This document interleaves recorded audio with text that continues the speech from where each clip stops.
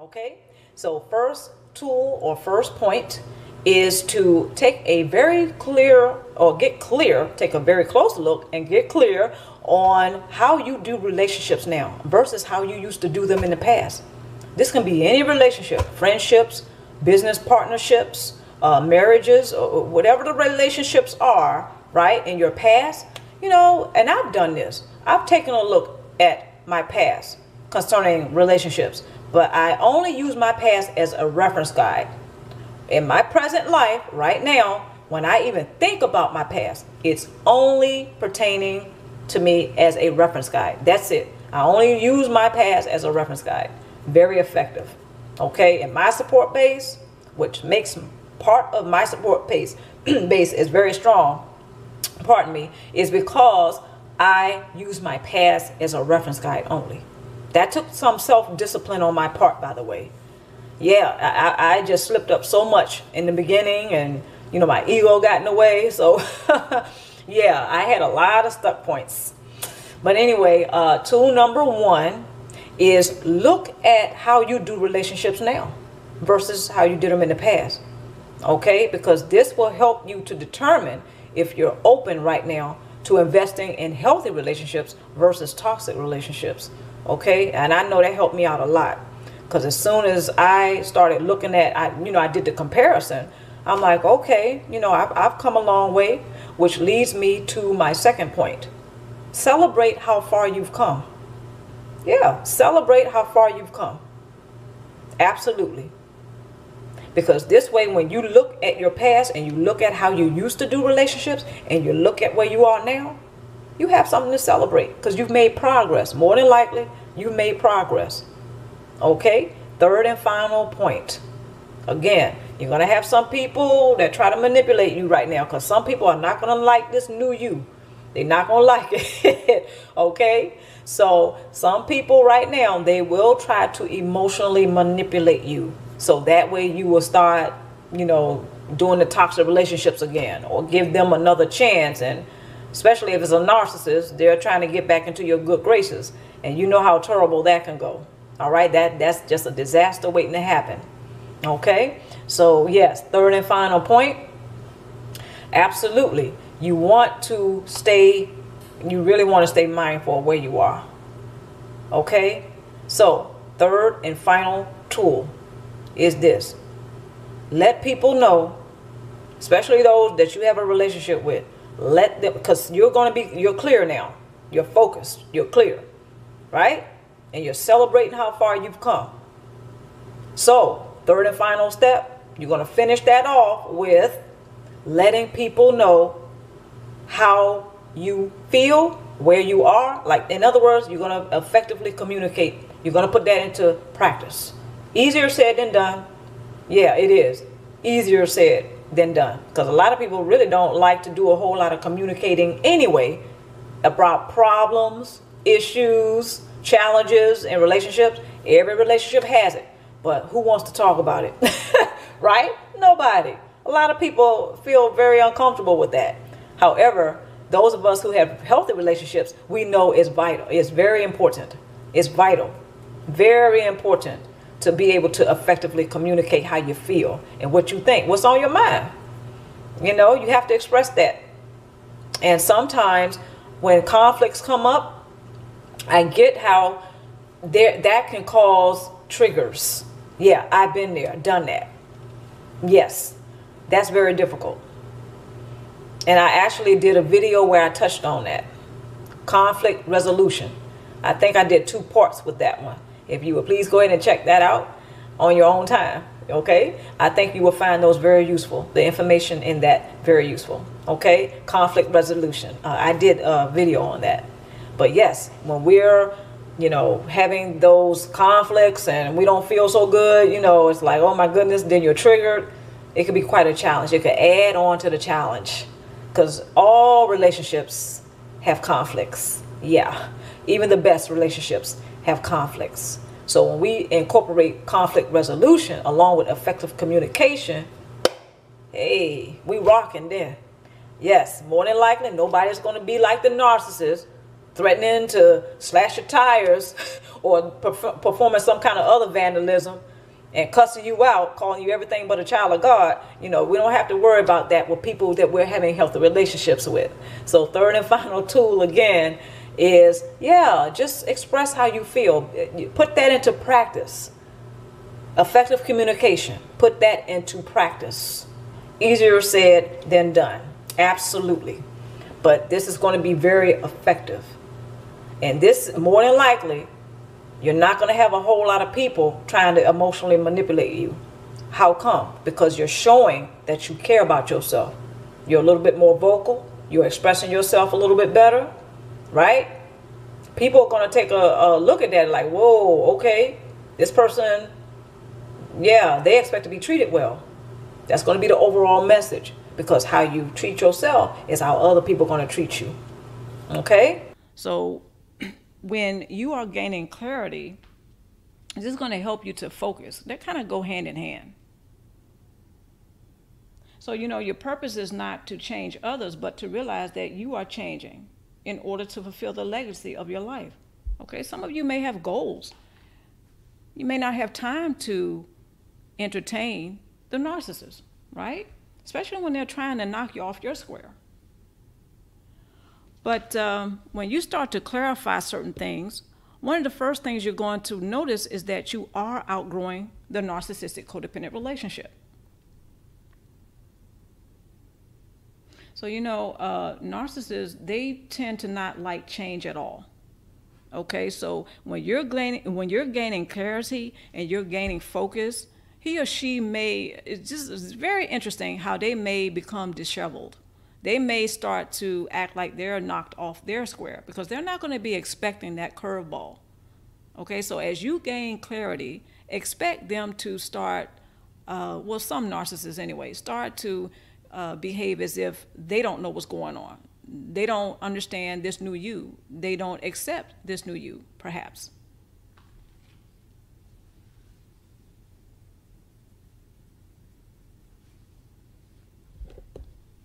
Okay. All right. So when you take accountability, this does not mean that the narcissist, again, that they're being goody-goody or they're not doing anything to cause you some issues. No, it doesn't mean that at all. It just means that you're taking accountability, you're in control, you're practicing emotional discipline.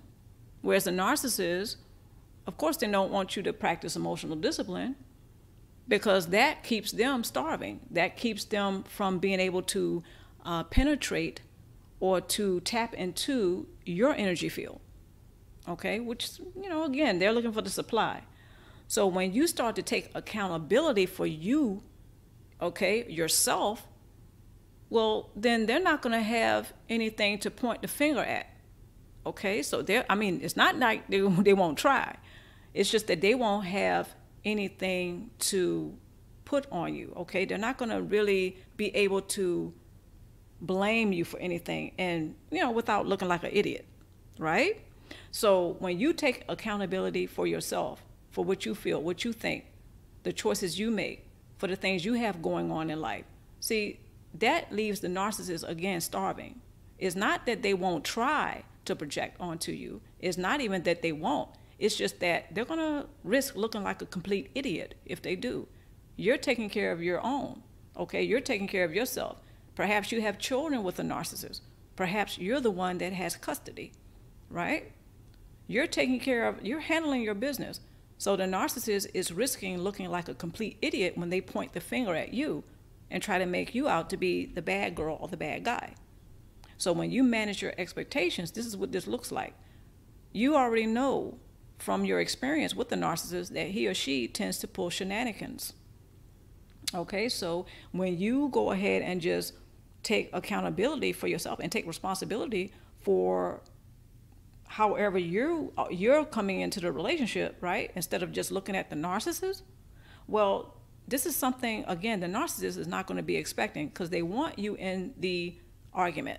So especially when they goat you into an argument, they don't want to feel like they're a complete idiot and they're just out there swinging in the wind, right? No, they want you involved. They want you engaged. So when you choose to take accountability for yourself, that's just another way of practicing emotional discipline. Okay, so, the narcissists, they tend to not do that. They tend to point fingers. They tend to want everyone else to pretty much take the blame for what they do, what they think, what they feel. So when you practice mindfulness and self-regulatory processes, that's another way, again, of managing expectations. It's just a reflection of it. It's another way of practicing emotional discipline. Because when you practice mindfulness, okay, there's 4 aspects of the mindfulness. That is practicing personal boundaries, which narcissist doesn't like to do, right? They don't like to respect anyone's personal boundaries. But also, when you are practicing mindfulness, you're also getting better at becoming assertive. Okay, instead of, the narcissists, they like to bully, especially emotionally bully others, right? But when you're practicing assertion, that doesn't mean that you're on the defense. That just means that you are, it goes right back to handling your own, taking accountability, what you think, what you feel, where you are in the relationship, where you are in life, who you are. Okay, so the narcissist is not going to be expecting that. Another aspect of practicing mindfulness is when you are, now see, this one gets a bad rap, what I'm about to say, but self-preservation And I interpret that as just a person who is giving his or herself, give him or herself permission to what? Take care of themselves. Okay? Become responsible for their own. To take better care of the self. And it kind of goes right into the self-regulatory processes, should you become triggered by something he or she says. So when you practice the personal boundary, it kind of goes hand in hand with practicing the self-preservation, because you are handling yours. You're taking care of yourself, your own mind. You're in control, not the narcissist. And of course, you know, a lot of people who have been experienced in having relationships with narcissists or cluster personality types, they already know that narcissists, they like to be in control.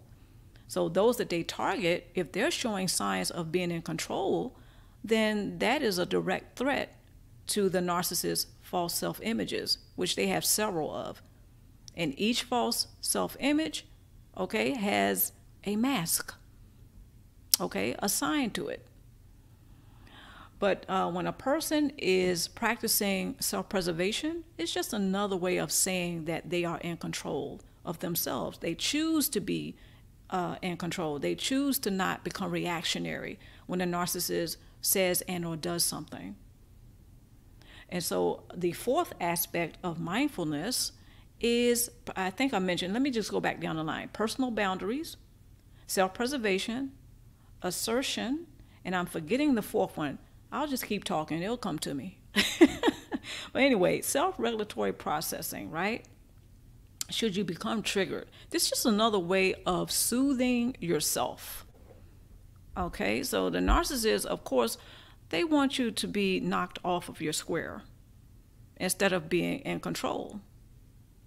So when you're practicing mindfulness, okay, that it goes hand in hand with self-regulatory processes. Narcissists and some cluster personality types, they tend to groom those that they target for source supply. So this means that the ones that they target for source supply, the narcissist expects him or her to behave, think, and feel a particular way that's going to get them the source supply. Okay, so when a person practices mindfulness, yeah, they're gonna be the person who's more, you know, in control. They're gonna be demonstrating their growth, right? So just expect the narcissist to not really like this so much, but when you begin to manage your expectations, that's what that looks like. You are taking off the rose-colored glasses. You're seeing things for what they really are. You're not sugarcoating anything. And the narcissist, they won't be able to come back with some kind of story to sell you, right? Such as telling you who you are versus you knowing who you are. They like to also create a false image of those that they target for source supply. Okay, so when you take off the rose-colored glasses, this also reflects that you're managing your expectations of not only yourself, but the narcissist.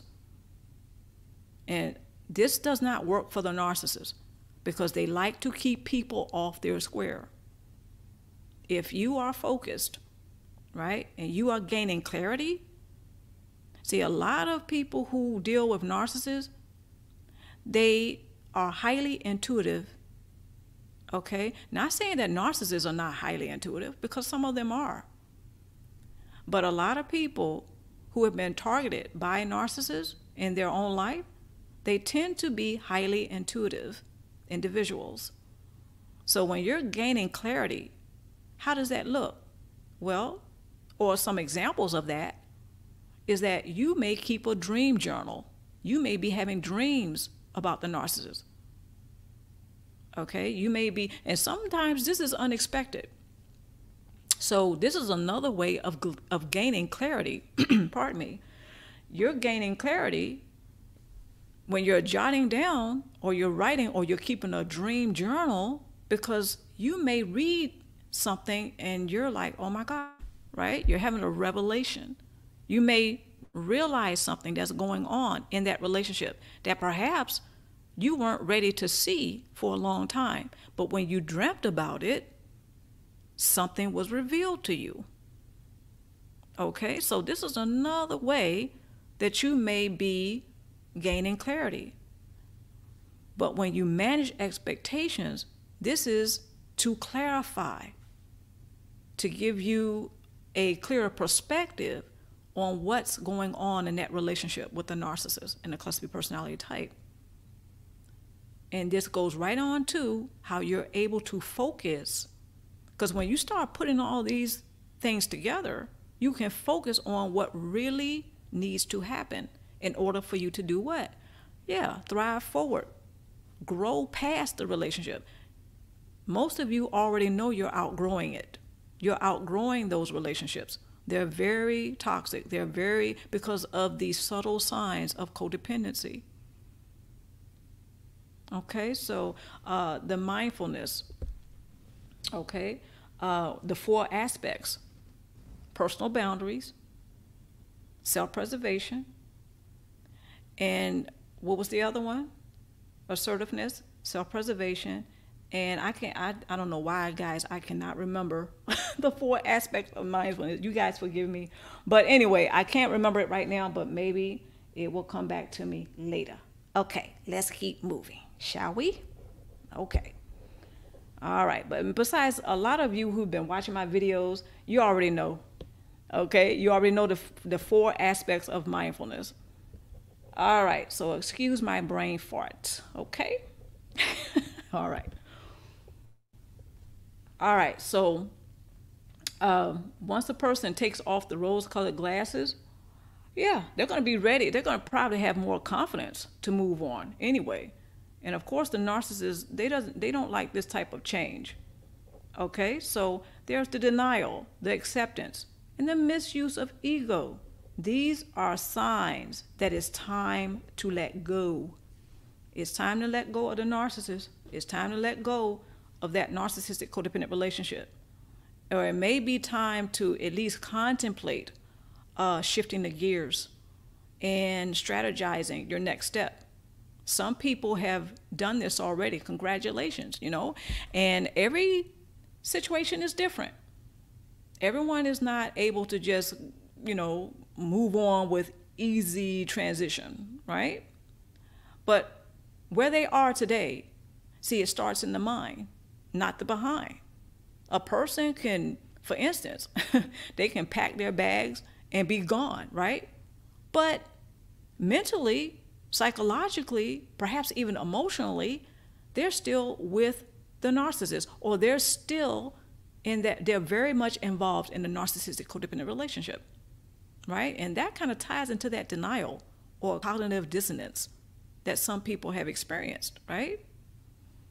So this is one of the first signs, right, that a person should look for when it's time to detach from the narcissistic codependent relationship, because they're going to be in denial for a minute, because that's going to take some adjustment on his or her part in order to thrive forward. It starts in the mind. A person can make that move, right? Physically, they're out, they're gone, but energetically, spiritually, perhaps even emotionally, due to perhaps toxic ties, soul ties, trauma bonds, okay? They haven't left that relationship. And, you know, I'm not saying all this so someone can feel badly or any of you can feel bad. No. I'm saying this because this is very common. This is an experience I have even had. It's never easy when a person first starts to thrive forward. It is not easy, but it's well worth it. Okay, because this is a change. Sometimes a person may find out that they are the catalyst to a much needed change, not only in their own life, but somebody else's life. So, you know, one of the first signs to look for is denial. You know, it's like you're going to be pushing back from reality. But when you deny, that the quality of the relationship with the cluster B personality type is there, it's a denial. It's kind of like you're pushing back from, it's like you're putting the rose-colored glasses back on again, and you're pushing back from what your intuition is telling you, that relationship is not going to go anywhere. The narcissist probably won't change.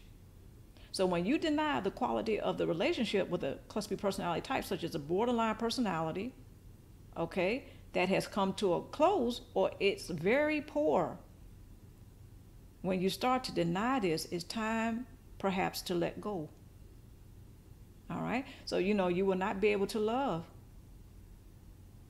to care, okay, to support, to console, negotiate, bargain, rescue, or explain well enough why those relationships are not within alignment with why you even exist. Simply put, that relationship that you're having with a narcissist, see, it's going to become very clear that it just doesn't compute. It just doesn't fit. You're no longer a vibrational match to the narcissist or cluster B personality type like you once were, right? Some of you are already experiencing this. But even if you haven't gotten there yet, give it a little time. Don't, your healing is not a contest. Don't put so much pressure on yourself. The narcissist does that. Don't do that to yourself. But you're never going to be able to explain well enough why those relationships are not within alignment with why you even exist, with who you are. What's one of my favorite critical questions to ask, and I have asked this question in several of my videos, and that is, what is the purpose of the narcissistic codependent relationship? Why are you experiencing that? But again, the deeper question is, what is the purpose of the narcissistic codependent relationship? Every life, like every relationship, has a purpose or serves a purpose. And I know some people may feel uncomfortable, saying that, or yet alone hearing that from someone, as if to say that if they're in a painful relationship, they deserved it. Not at all. Not at all. But every relationship, like every life, serves a purpose. There's a story behind the story. We're all experiencing this thing called life, right? It's a gift nonetheless, but it comes with challenges. So acceptance, right? But you know what? Before I get to the acceptance part, I just want to say, your purpose is not to change others, certainly not the narcissist. But perhaps your purpose is to realize that you are changing in order to fulfill the legacy of your life. And the narcissist, or the narcissist cluster B personality type relationship, just dealing with narcissistic abuse may be a hindrance, okay? What is the purpose of your life, right? Certainly not to be narcissistic food. So, try to find the grace and good in every goodbye. Sometimes in life, we just got to let certain people go. Just got to do it. And this is showing grace as well as mercy. And I know some people may not feel comfortable with that. Whichever side of the fence they may be on, they may not be comfortable with receiving grace or mercy. They may not be comfortable with providing, grace and mercy, or finding it. But, life rewards those who find the love to let people go. Life tends to reward those people who are not afraid to say goodbye. Okay? Especially when it's not serving a purpose in their life. So those people, letting go of the people, places, and things that are not within alignment of your life, it may be time to contemplate that or to look at that, And of course, love yourself through it all. It's not, this is one of the things that I found out. it's not about demonizing other people, guys. You know, it's not about even demonizing yourself. Narcissistic codependent relationships are designed to be highly addictive for everyone involved, whether it's the narcissist, cluster B personality type, or those that are targeted for source supply. You know, it's not easy. But at the end of the day, it is not about demonizing self or others. Now, don't get me wrong. I'm not sitting up here saying that some people's behavior is not demonic. Some of it is demonic. Okay? Not everybody's behavior, though, is demonic. It might be painful, but it's not demonic. It may be abusive. Now, that can be, okay, you can easily transfer that to being demonic, right? But at the end of the day, it is not about demonizing anybody, and especially yourself. You gotta love yourself, guys. Okay? So that's one of the biggest revelations I've had thus far in my life. It is not about demonizing anybody else, regardless of their behavior. Because at the end of the day, everything that narcissist does, it goes right back to sender. And I don't mean to make it sound like I'm judging. We're all comprised of energy, though. What we put out comes right back. Okay? So, all right, acceptance. By accepting that you are outgrowing relationships, you know, that are very painful without any real purpose behind it, is a sign that it's time to detach. Okay? When and how to emotionally detach from narcissistic codependent relationships. Okay? It sounds like a lot, sounds like a tall order, but it's well worth it. Gotta put one foot in front of the other. Gotta just take those steps, right?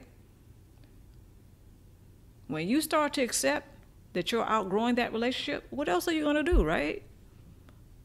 But naturally, go ahead and thrive. You've already survived. Where else are you going to go? What is the next thing?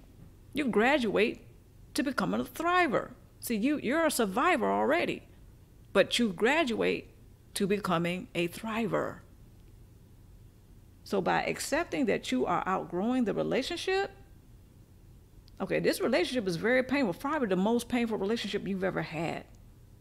So many unanswered questions. The narcissist does not want to seem to meet you or anyone else for that matter halfway. They just want the source supply. Whenever a person is being let down and put down repeatedly by a narcissist, that's a lot of pain. A lot of pain.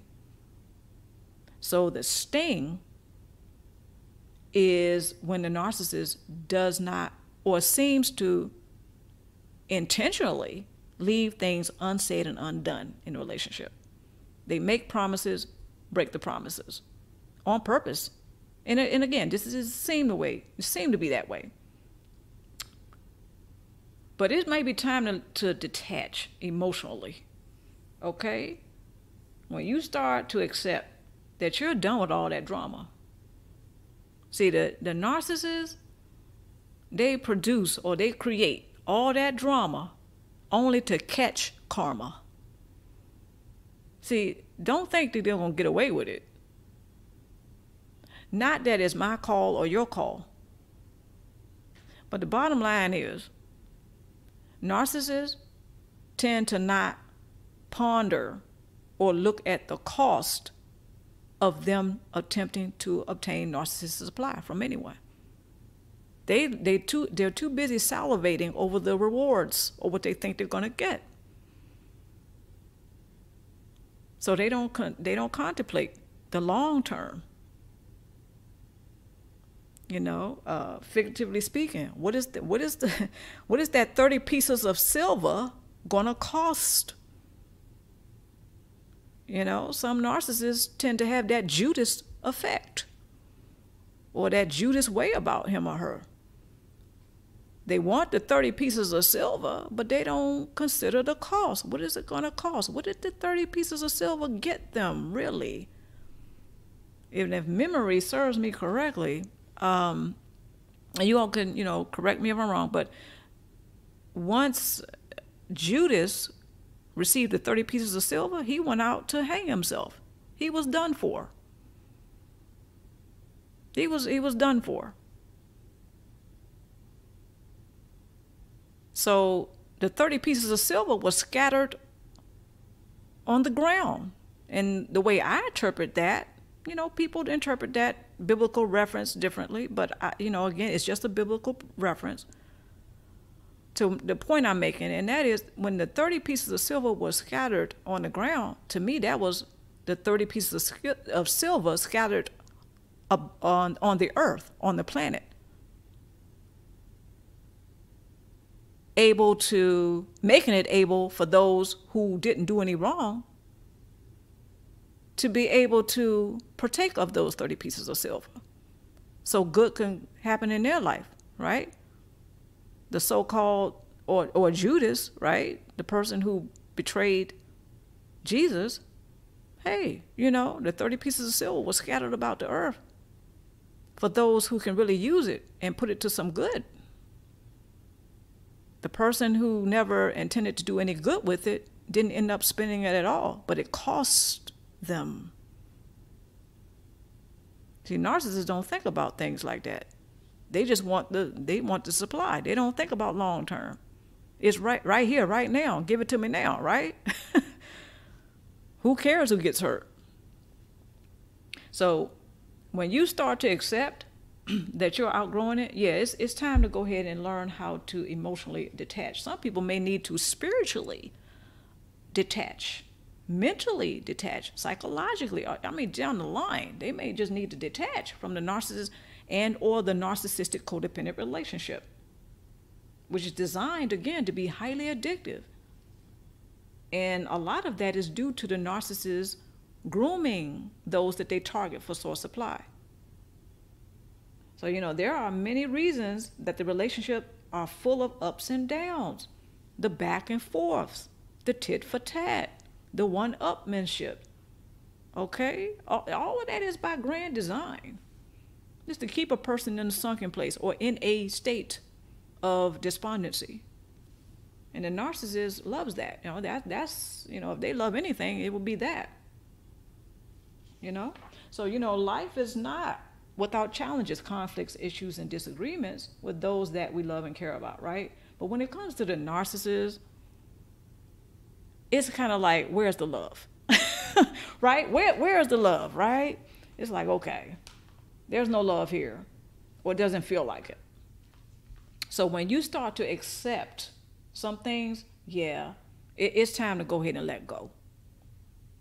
But when a person, this could be the narcissist too, who begins to misuse ego. See, we're not supposed to get rid of the ego. We all need our ego. It serves a purpose. But when a person starts to misuse the ego, that is another sign it is time to let go of that relationship. It is time to let go of the narcissist and, take off the rose-colored glasses and perhaps stop idealizing him or her. See, it goes both ways. Sometimes the narcissist will idealize others, and this is reflective of them creating a false image of those that they, seek for source supply. The narcissist may tell themselves that you are A, B, and C, or you're this person or that person, right? You're this way or you're that way, and reality says otherwise. You say otherwise, but does the narcissist care? No, they want the source supply. So when they start to put you up on this pedestal, perhaps, and they idealize you, see, that's just the other side of that coin. Both of you could be idealizing each other. And this is not me attempting to scold anyone or to point fingers. No, I'm just simply saying how sometimes the narcissistic codependent relationship can have people caught up. And they may mirror each other. The narcissist may mirror him or her. The source may mirror the narcissist. See, it's very, very, complex. But it can be very diabolical the way the narcissist carry out their behavior or their plans of obtaining narcissistic supply the whole time for the duration of the relationship. Ever wonder why it's so easy for them to move from one person to the next? Because they don't ever give of themselves in the relationship. They're too busy idealizing others and want others to idealize them or put them up on a pedestal. But see, the moment you fall from grace, that's when the narcissist really lets you know what was up. Okay, the whole time. See, they never cared about the heart. They want to possess the mind of those that they target for source supply. But the misuse of ego, again, is another sign that it's time to let go, because the narcissists, you know, they are some of the most egotistical individuals on the planet, aren't they? Right? Yeah. But when you start to misuse your ego, see, it may be time to, to let go of that relationship, because perhaps some of you have come to the conclusion that that relationship is not bringing out the best in you. The narcissist tends to bring out the worst in you, perhaps. Some of you may have already, you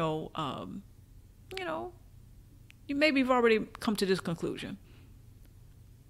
But the misuse of ego is another big one. All right, let's go ahead and move on. All right.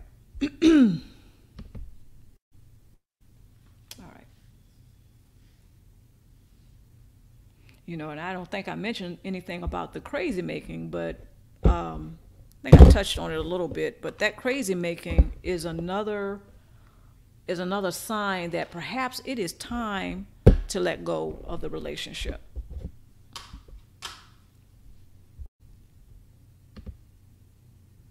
Okay, I didn't mean to pause it. Here we go.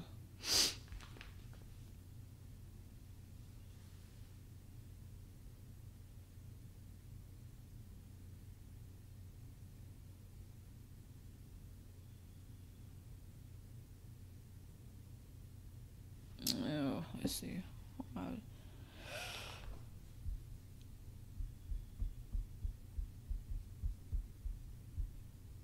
See if I can skip up a little bit. Let's go, let's go. All right, just a little. Y'all bear with me. I was trying to get this slide together earlier today, but I didn't want to just slap anything together for y'all. Can't do that. I want y'all to have good slides here. Okay. Trust violations.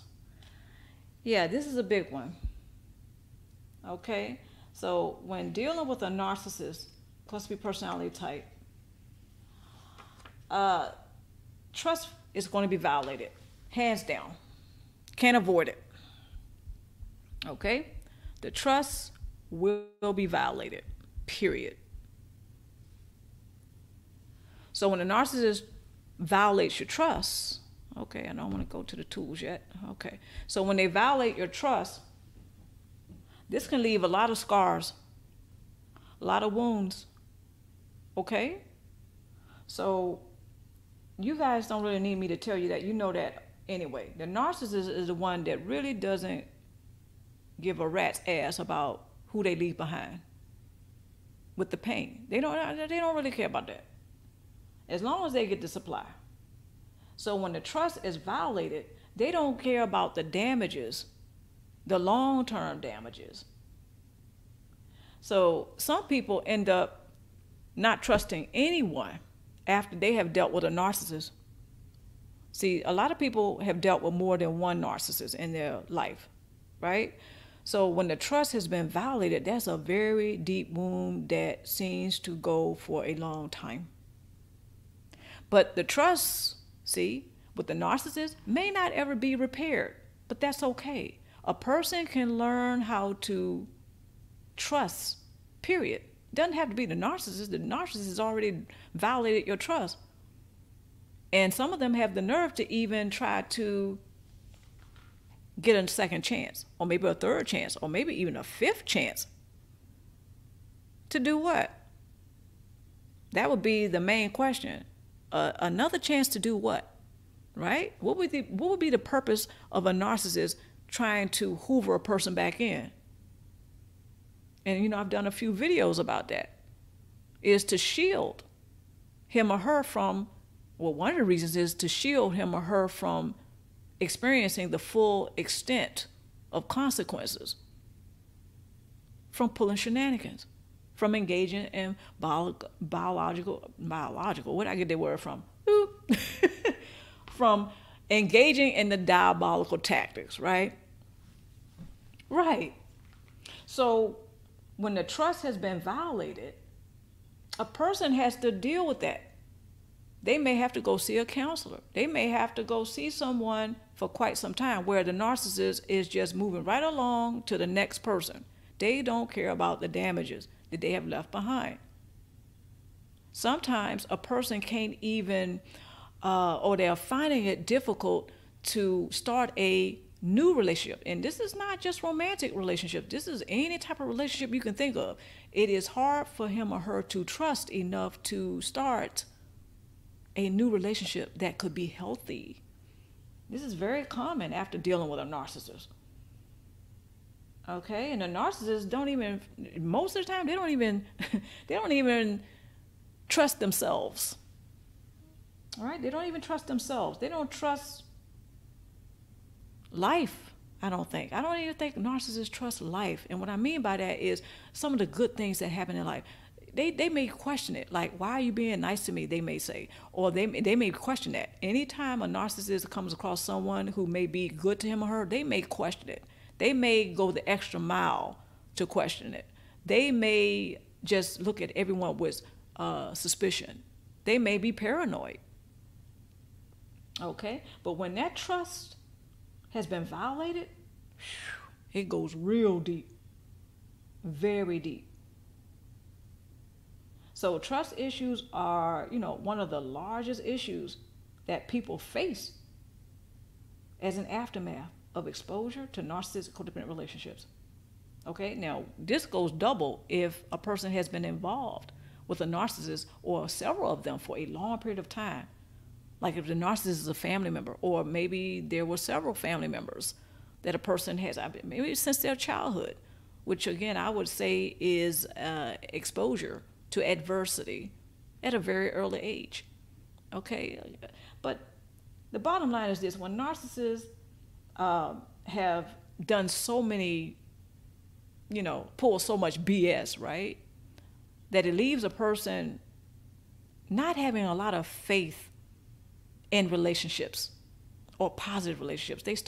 Perhaps they start to think or doubt that they can ever be involved in a positive relationship, that they can ever have real friends. And then they may even start to think that narcissists rule the world, or they're all over the world, or they rule their world. Okay, now, we know that there are people all over the planet that may have cluster B personality types, and such as a narcissist, right? But in your world, are they taking over? See, some people may think and feel that, which that's understandable, especially after the trust has been violated. So when a person is triggered by narcissists, by something they, say and or do, they may become reactionary. But guess what else happens, guys? When somebody else says or does something that may not be a narcissist. See, a person who has been dealing with a narcissist for so long, they can become easily triggered by something that someone that is trustworthy may say and or do, because they may be looked at with suspicion. I hope that makes sense, because this is something that's also common with people who have dealt with narcissists. This doesn't mean that it's all doom and gloom. This just means that after dealing with a narcissist and having the trust violated, that means that everybody may become suspect. And again, this is just maybe. But you see how that can kind of bleed over into positive relationships, or what could be a positive relationship? So even, for instance, a person may go to a counselor. After dealing with a narcissist, they may go to a counselor or a clergy, okay?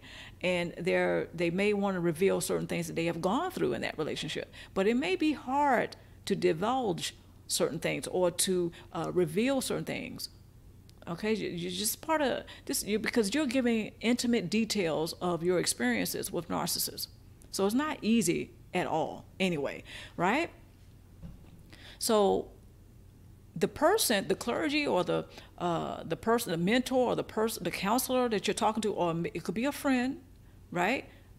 They may have already proven or they have shown to be trustworthy, but for some reason you may not be able to trust him or her at all. And perhaps you have been, and this is an example, I'm not picking on you, okay, this is just in general. A person, I'll just say it like this, a person could be, they can be dealing with a clergy or the mentor or a person for a long time who is trustworthy. But because they have had so many experiences with narcissists that ended up, whereas they couldn't trust the narcissist, right? It bleeds over to all the other relationships with people who really are trustworthy. And this is unfortunate, but it happens far too often. So that has to be repaired. So this is another reason why I say that the narcissist has no business in anybody's support system. When you have a support base, the narcissist shouldn't be there at all. Matter of fact, I say don't even tell them about it. They have no place there. They've already violated your trust. And maybe a few other things too, they have violated that. So the trust issue is one of the largest issues that people do face after they have dealt with a narcissist. So, it's no question that the ability to trust must be restored after experiencing the betrayal of trust.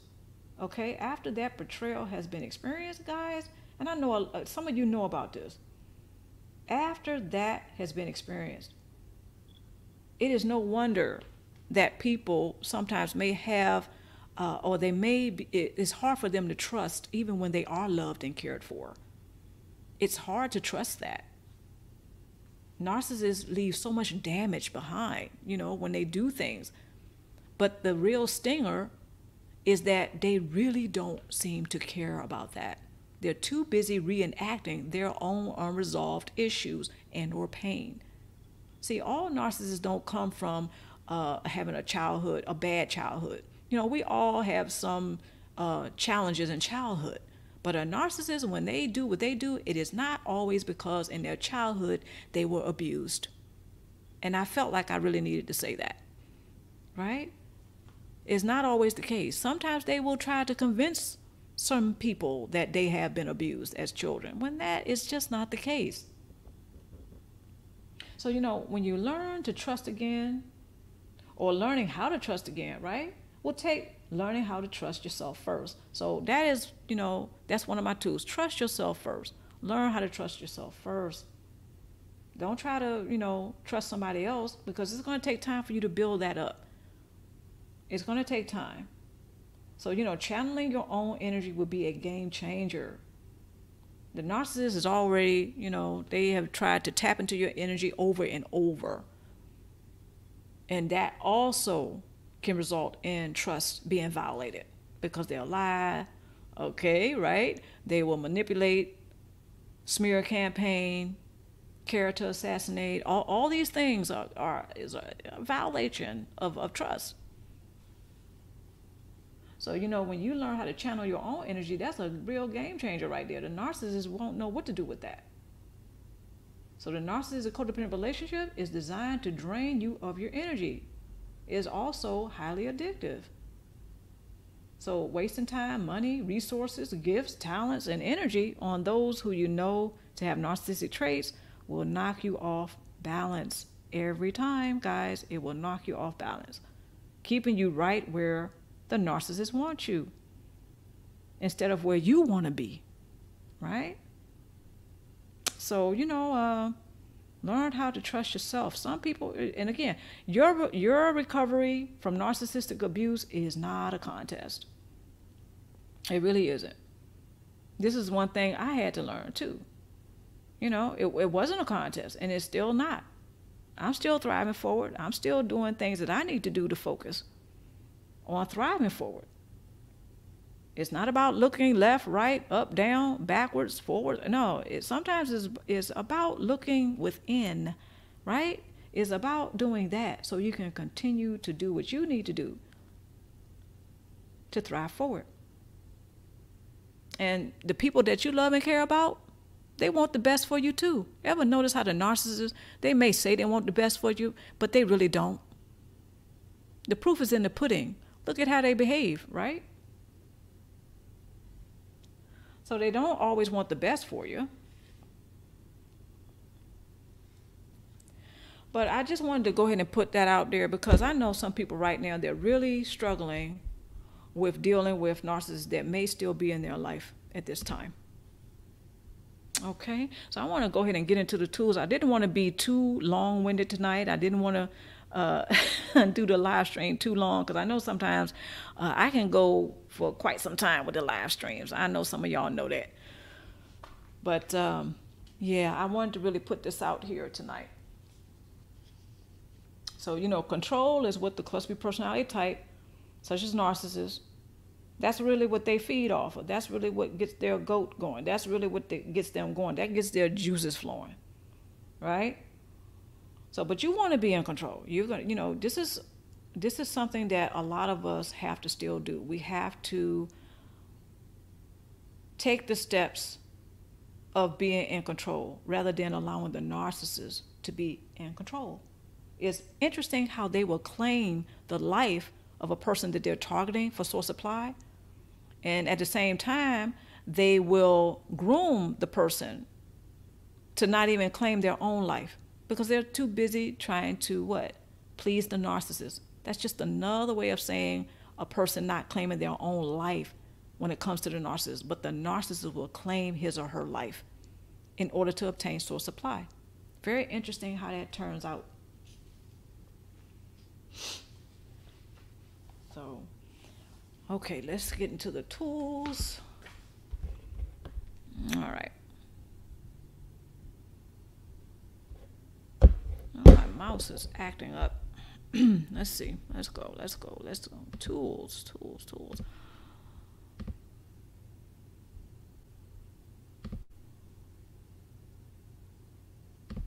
Yeah. From my own personal experience, I can tell you that trust is just, that's the most challenging part of healing and recovering past narcissistic abuse.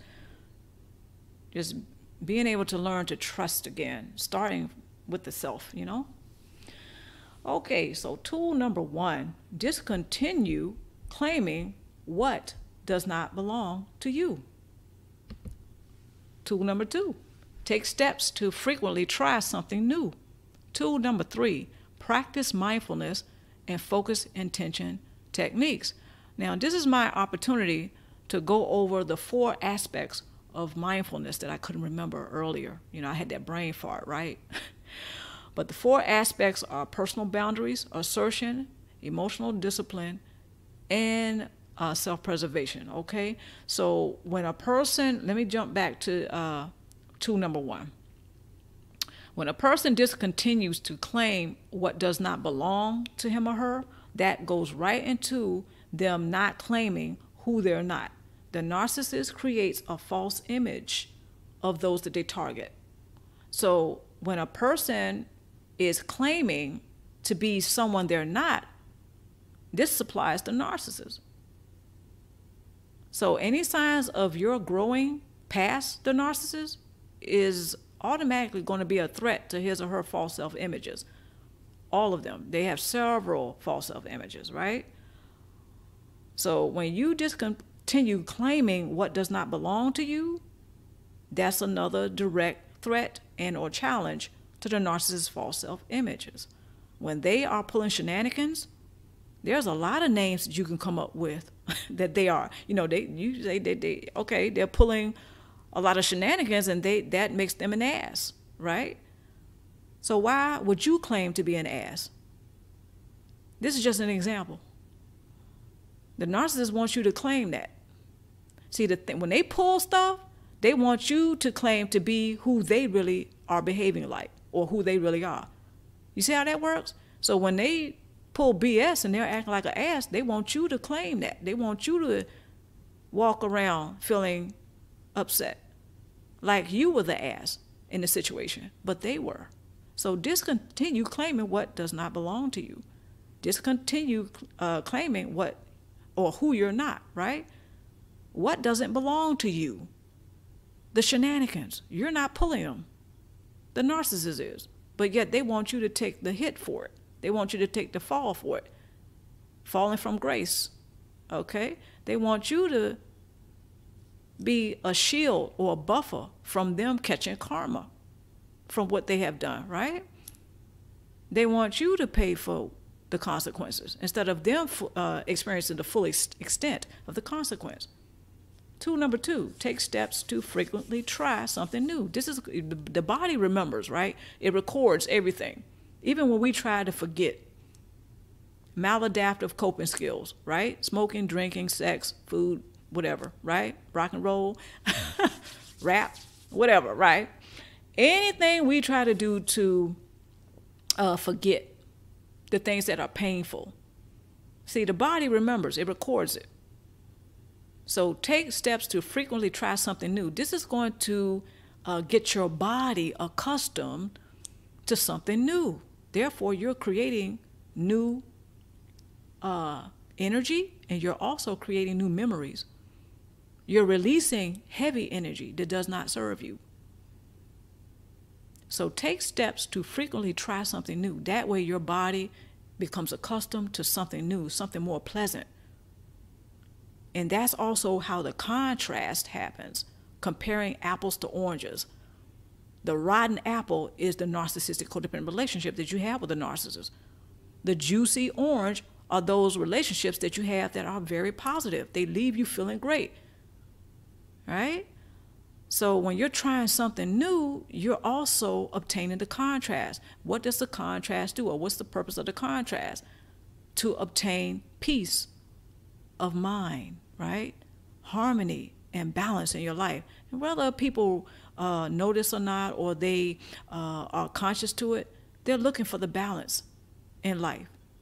They're looking for some peace of mind, or they would like peace of mind. Okay, so, but the contrast provides these things. And balance, balance, peace, and harmony. Some people are not, they're not cognizant of, or they're not aware that they're looking for these things in every aspect of their life. Sometimes, like to say, there's time to fight, there's a time to wage war, there's a time to be peaceful, all these things. But through it all, people still, deep down, I think they value peace, harmony, and balance. But there's a time for it, right? Okay, so tool number 3, practice mindfulness and focus intention techniques. Okay, so we went over the mindfulness part. The focus intention techniques are to focus on what you intend to manifest. Okay, so does a person intend to manifest the pain of narcissistic codependent relationships? Probably not. But guess what the narcissist does? See, they're the catalyst of getting people to focus on what hurts, the pain, what's not working. But it's very interesting how, especially when the narcissist wants to hoover you back in, they want you to forget. See, they want you to forget something. Any guesses what they want you to forget? See, they want you to forget how they obtain the narcissistic supply from you. And the thing that the narcissist doesn't forget is that they obtained it from you. They want to forget how they obtained it from you. See, they have selective amnesia.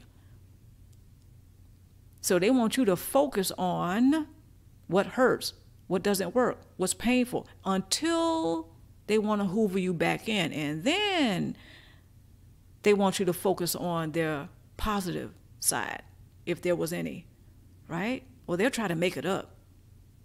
They'll try to fluff it up and glamorize it for you, even though it really sucked, the things that they used to do in the relationship. But when they're trying to hoover you back in, see, they'll try to glamorize it and fluff it up and make it seem better than it really was, right? So, yeah, the focus intention technique will help you to focus on what you intend to manifest. Narcissists do have a selective amnesia.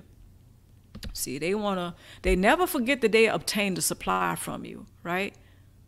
They want to forget how they obtained it, but they will never forget that they have obtained it. That's why they recycle source supplies. Okay, and who is their best supplier? Okay, they have several pawns in the game, but make no mistake, the narcissists, they recycle. They recycle those that they supply or get the supply from, right? All right. It's very interesting how they have the selective amnesia.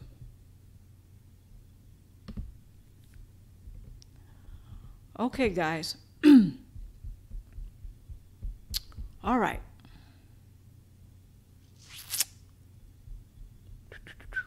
Let's see who's in the chat. All right. Okay. Welcome, welcome, welcome. Truth, why not? Welcome, welcome. Seashell, welcome to the live stream. All right. Let's see who else is here. Nathan, welcome, welcome. Ellie Wynn is with us tonight. Welcome, welcome. Susan Ralph, welcome to the live stream. All right. Let's see some of your comments. Let's see. Seashell says, help, my cousin is a narcissist, same cycle with women, horrible discards. The latest relocated from the U.S. and is starting to feel crazy.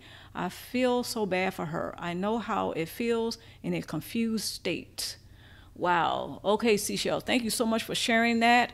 And yeah, whenever we have loved ones, and I did a video about this, by the way, sometimes when we have people, some people in our families, they may choose, they may choose to continue to have a relationship with a narcissist or a cluster B personality type that's in our family, or maybe it's their lover or their spouse, right? And it's very hard to see them going through what they're going through. But sometimes it's best to say, if you advise them, if they ask you for advice and they're reaching out to you, and see, you can only do what you can do.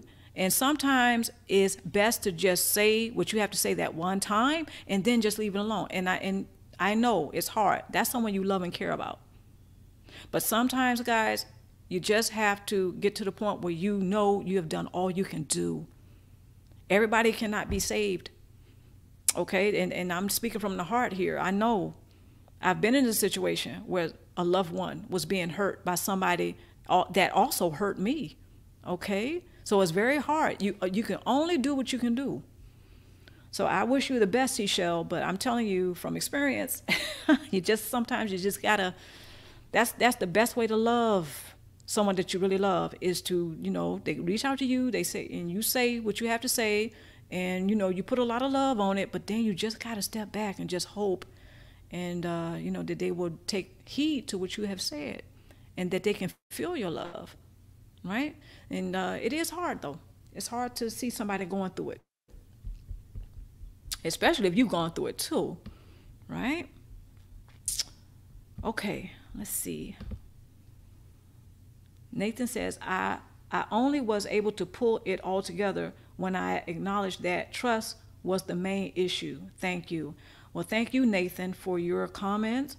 And yeah, that trust, from personal experience, I'm gonna tell y'all, that trust thing, yeah, very hard. That's the toughest. For me, that was the toughest. Because once the trust is violated, I mean, you really, it's like you really can't repair it. And it takes, if someone wants to, and that's something else I want to say about that too. If somebody wants to reconcile, let's just say if the narcissist wants to reconcile, right? Maybe they have turned over a new leaf. Yeah, right. Slim chance. But anyway, for example, let's just say the narcissist really wants to reconcile, right? Well, the first step to that, especially if the trust has been violated, is to make atonement. How can anyone reconcile without making atonement? Now, what does atonement mean? That means everyone involved is taking responsibility, because remember I was talking about accountability? Yeah, everybody takes responsibility for their part in that relationship, in the breakdown of the relationship. What was their part? What was your part? And in order for the reconciliation to take place, the prerequisite, see, I'm getting tongue-tied here, right, is the atonement. That got to happen first. A narcissist, sometimes they'll try to put the cart before the horse. And they'll sit up there and they'll try to hoover you back in and try to make things better than it really was, right? Trying to make it sound like it was all, great. And sometimes they'll try to belittle the things that you went through that caused you grief. Because again, the selective amnesia, they don't want to remember how they got the supply from you. But you better believe they remember getting it. They don't want to remember how they got it. How did they get it? Perhaps they got it through pulling the shenanigan of smear campaigning you, or telling everybody that you were, the bullshitter or full of BS when it was them. When it was them all along. But my experience has taught me that in order for reconciliation to happen, the atonement must take place first. That means everybody involved must be ready, willing, and able to take responsibility for their part in the breakdown of the relationship. What had people growing in different directions? Not necessarily going in different directions, because, sometimes the relationship has run its course. And it's time to go ahead and see the good in the goodbye. Yeah. And just when a narcissist tries to hoover back in, or that may be a great question to ask them, or a great statement to make to them. Well, are you ready to make atonement? And just see how fast they get out of there. Because atonement means that they have to take responsibility for everything that they have brought into that relationship. The energy, the spirit, the mindset. What type of mindset did they have when they met you? Or if this is a family member, how did they treat you? What type of mindset did they have? All of that. That's what atonement means, people taking full responsibility. But, some narcissists, they're not willing to do that, right? Yep. So, let's see here. Look at some of your comments. I just saw one I wanted to get to. My mouse is acting up, y'all. Let's see. Susan Ralph. Welcome to the chat. Susan says, Dr. Hegstrom on Arrested Development, life is all about getting out of the terrible twos. Yeah, good point. Yep. Let's see.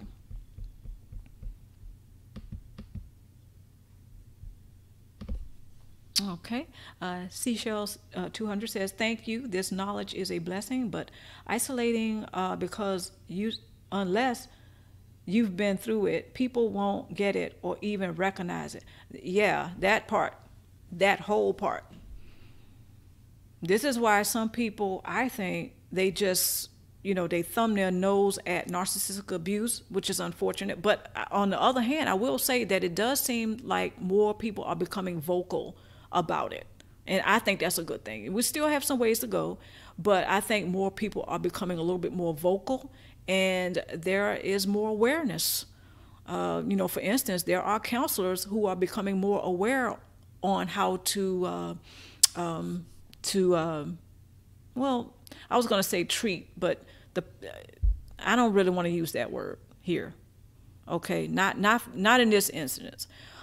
I will say that there are some counselors who are becoming more aware on how to discuss, things that have happened with their clients, if they've been dealing with a narcissist or cluster personality type. And even, there are some counselors who are speaking with, or they're, they have clients who are coming in to see them that do have cluster B personality types. Perhaps not a narcissistic personality, but maybe they have been diagnosed with the borderline personality, or antisocial personality. But some of these personality types, they also have co-occurring conditions such as bipolar or What's another one? I know I saw some videos about this. Some narcissistic personality types, they may deal with alcoholism. Sometimes people who thought that their loved one was an alcoholic, turns out that they were a cluster B personality type, and vice versa. Some people think that the person is a cluster B personality type when maybe, hey, they're just, they have problems with alcohol. Okay, but they sometimes intertwine. A cluster B personality type will have issues with substance abuse and or alcoholism. Okay, but yeah, there are some people, unless they went through it, they just don't get it. D Majesty, thank you so much for the super chat. You're welcome. Yep, you helped me a lot. You're welcome. Thank you so much. Let's see. Nathan says atonement. Yeah, that's a good point. Yeah, narcissists, they tend to want to sweep things up under the rug, especially if they know they harmed you. They want to sweep things up under the rug. They want to go ahead and just pretend like it never happened. Well, their aim is to obtain more source supply. And sometimes it's because they're trying to hoover certain people back in because they don't have anywhere else to go. They have run out of options. But sometimes it's not because they ran out of options. They just want to add on to. They don't want to run out of supply. And sometimes it's an ego. It's an ego thing. They want to see if they can pull you back in. But, most of the time, it's just like the narcissist who's going to the gas station. They may be running on empty, and they're trying to get to a particular place. They don't want to run out of gas before they get to that place. So they don't care who they come across to fill that gas tank. They don't care who it is, just as long as the gas tank is full so they can get to where they're trying to go. For instance, somebody may help them fill the gas tank, and the narcissist will pull right on off and leaving them standing right there on the road. Right? Leave them standing right there. But they're trying to get to where they're trying to get, regardless of who helps them. Yeah, so let's see. Isis Bella, welcome to the live stream. She says, my child's dad is a narc. How do I deal with him? Okay, well, I have done a lot of videos on the narcissist spouse, family members, but I will tell you, I haven't done a lot of videos on co-parenting with the narcissist. I've done one or two.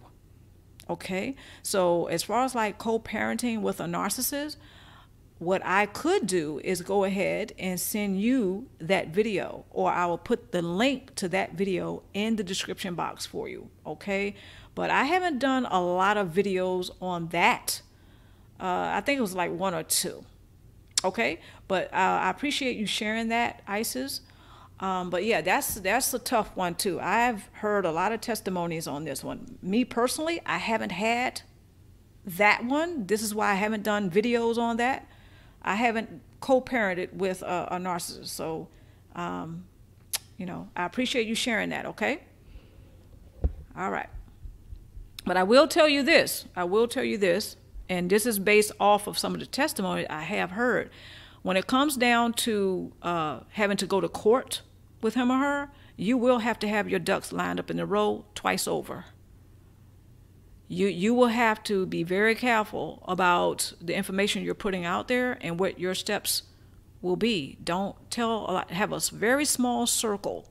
I will tell you that, because narcissists tend to like to sniff around a lot of people that love and care about, and who love and care about you, and who may know you. See, some people don't understand and understand what it's like to be involved with a narcissist. So sometimes, unfortunately, and unconsciously, a family member or a loved one can end up helping the narcissist.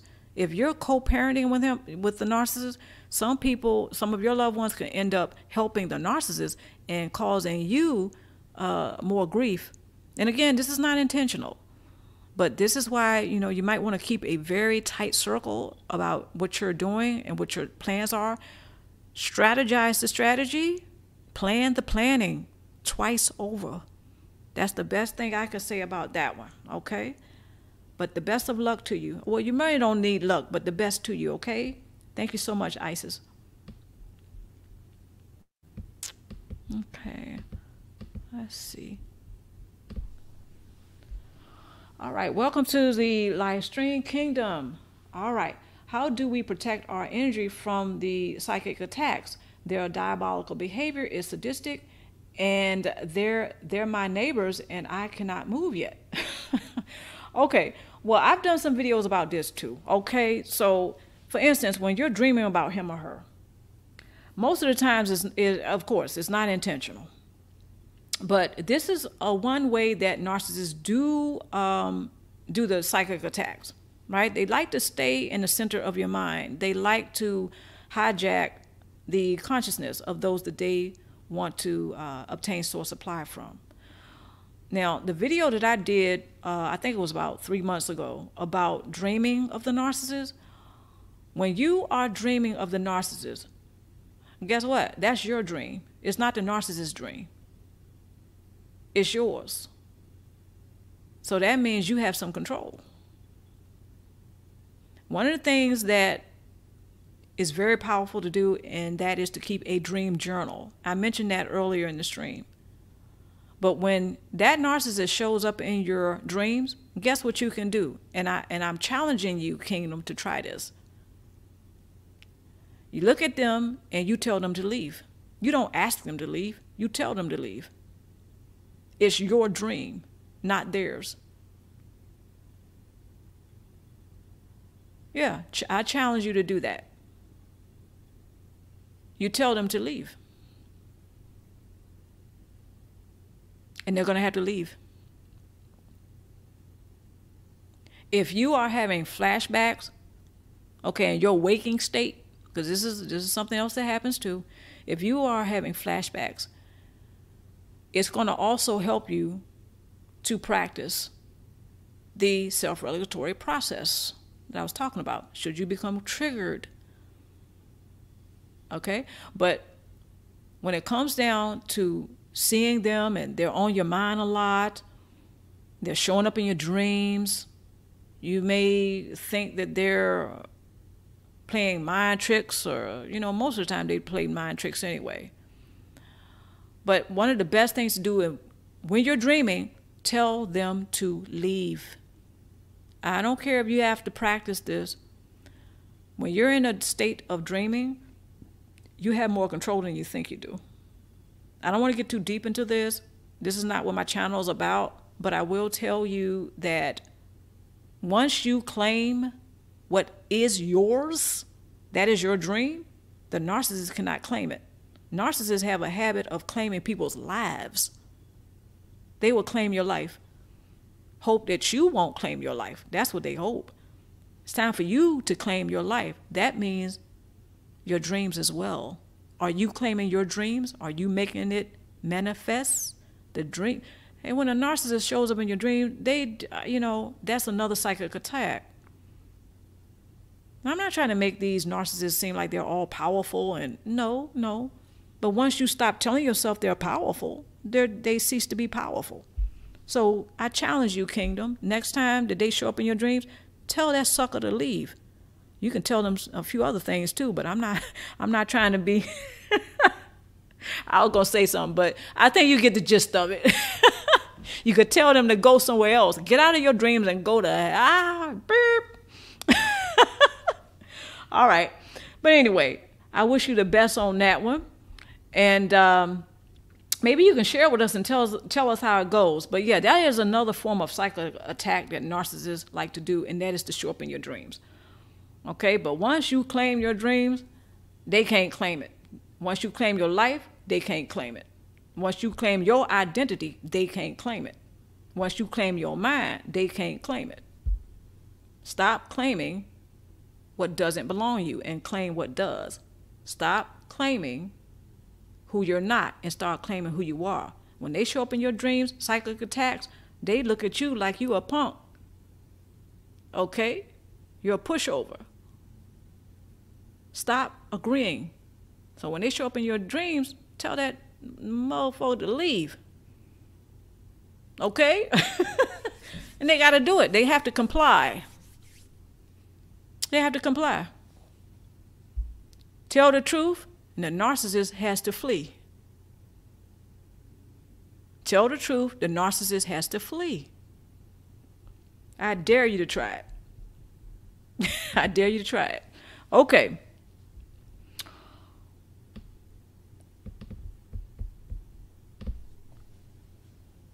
Welcome to another live stream, Steffi. Glad to see you tonight.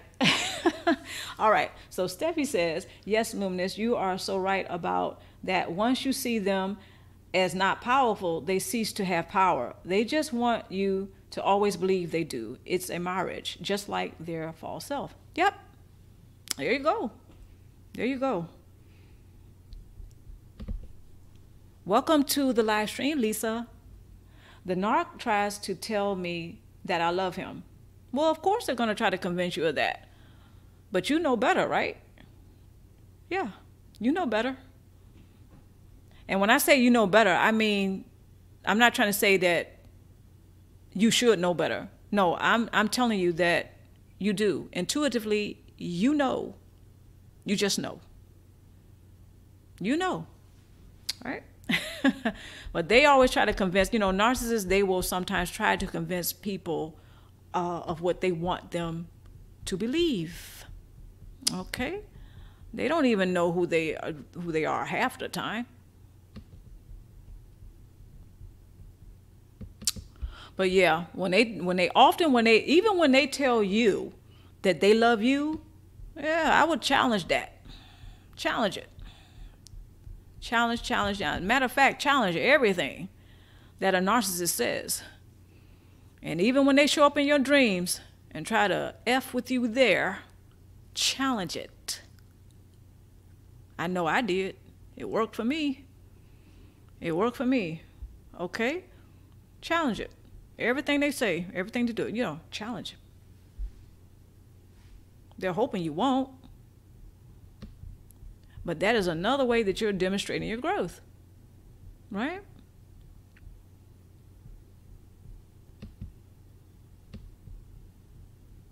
And just checking some of y'all comments here. And I really appreciate you all showing up tonight and participating in the live stream. Of course, there's another live stream coming up shortly. But I was thinking about maybe what I'll do is every time I do a video, I'll just recap.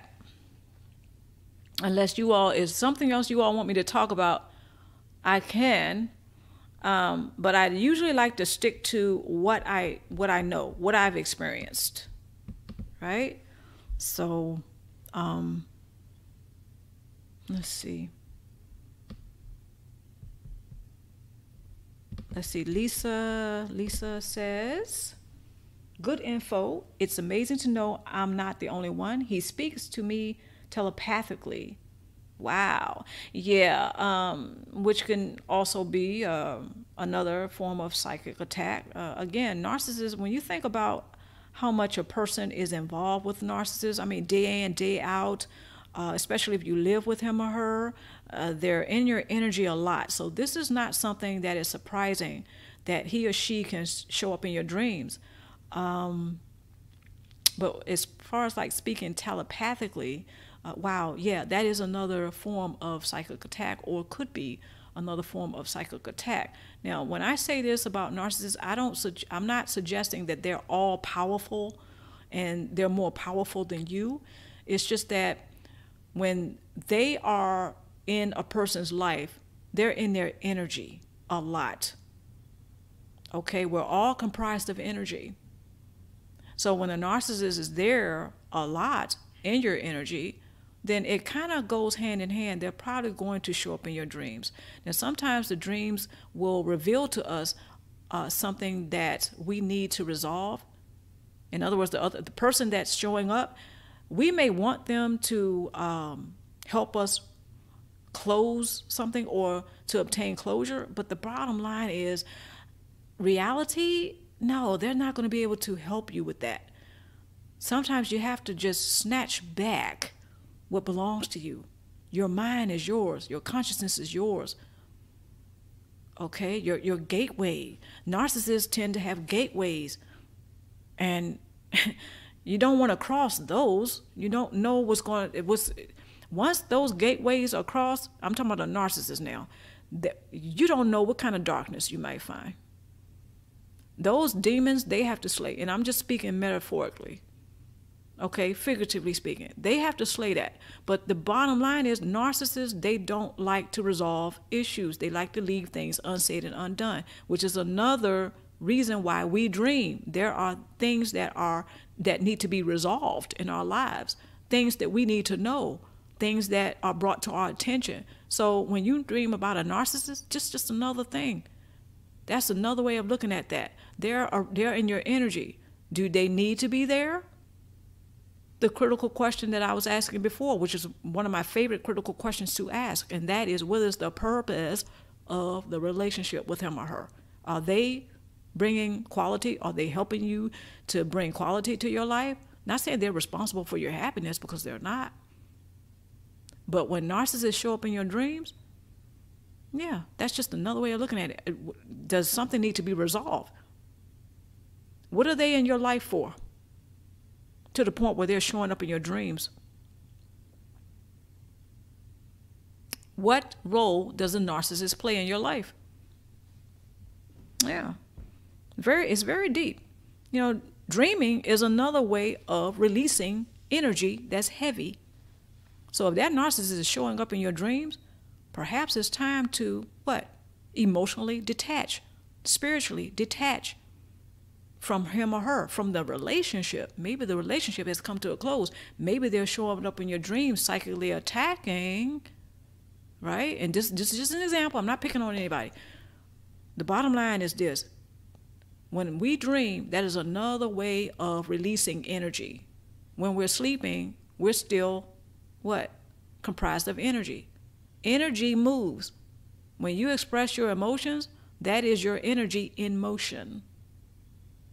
The emotions, again, your energy is supposed to move. It's not supposed to be stagnant. So when a narcissist shows up in your dreams, perhaps it's time to release something or someone. Yeah. So the psychic attacks are very real. I've read some on social media. I have read some testimonies about psychic attacks by narcissists, or people being psychically attacked by narcissists. Now, see, I have seen some videos about this. It's very interesting, but this is something that's not far-fetched. Now, of course, the couple of cluster B personality types that I have had in my life at one time, of course, I've had dreams about them. No question. But once I told them to leave, they had to leave. And they did. And sometimes it takes more than one time to do it, though. Okay, so let's see here. We're getting ready to wrap this up, guys. So I didn't want to stay on too long tonight. But again, I know we have a holiday weekend coming up. And I may go ahead and come back on, maybe on Saturday. Yeah, if not Saturday, it'll be early next week after the holiday. But I want to thank everybody for coming out tonight and joining me. And I'm just still going over your comments. Anybody have any questions? Any more questions?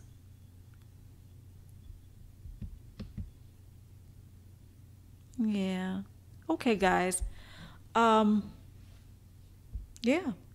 Okay. So we're going to wrap this up, and I love you guys. Take care of yourself, and remember, it is worth your thriving forward. Okay? Take care of yourself. Take care of your loved ones. I know y'all doing that, but sometimes, especially now, when things are grabbing at our attention, right? You just got to take time out to relax. Take care of yourself and allow people to love you. Okay? I was talking about the trust issue earlier. Narcissists have a way, that experience with them, having that narcissistic codependent relationship, it has a way of leaving an energetic residue that is real funky. Allow people to love you. Okay? Trust yourself. You got it. Okay? You got this. Right now, energetically, there are some people who are harvesting. They're even embedding. Okay? What I mean by that? Trying to cover their energy, right? Or cover your energy with theirs. I may mention this on the next live stream because there's a lot of energy harvesting going on right now. People are trying to swap out contracts. They're trying to embed energies with other people. That's just another way of saying that they're trying to get people to suffer the consequences of their poor actions or their poor choices or their negativity. So make sure you're very mindful of your energy right now. Okay? Take care of yourself. And I know some of you have loved ones who are around, and I'm glad you have that. But allow people to love and care about you, Yeah, allow that. It's hard, though, after a narcissist has groomed you and perhaps believing that you don't deserve that. But, the next time the narcissist tries to goad you into argument or they're trying to come at you, yeah, and I'm not saying go toe-to-toe with them and start an argument, but just, be mindful. Be mindful of yourself. What makes you feel good? Where do you want to be? Where do you see yourself heading? Is the narcissist there? That's another challenge for y'all, right? The next time you start thinking about love, anything that's positive in your life, see how many times the narcissist pops up in your mind. Yeah, that part. They probably won't show up, but whenever you think about drama, pain, anguish, they always there, aren't they? So, okay, I want to just leave y'all with that. And until next time, take care of yourself and each other. Now, just one person, I just saw somebody pop up. R. Davis, welcome to the live stream. Just saw you, buddy. Or ma'am. Thanks, Ztarr, for being here in this community. All right. Well, thank you. All of you. Okay. I love y'all. Take care now.